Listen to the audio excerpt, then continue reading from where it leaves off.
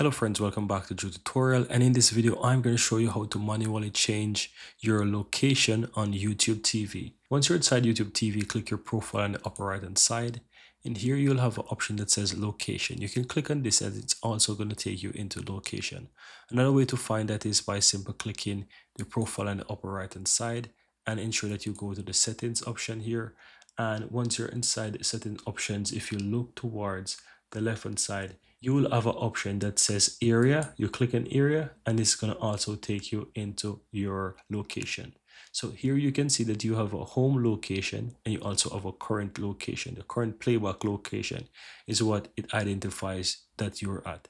So whichever one you want to change, you can go ahead and so the home location is basically what when you set up your account, that's the location it gives to it. It will not change. However, if you're moving around, you will always see that this current playback area is updating and you'll need to change it. So if you want to change it, if you're having difficulties and you're not able to watch YouTube TV correctly, you might want to check your area and ensure that you update this.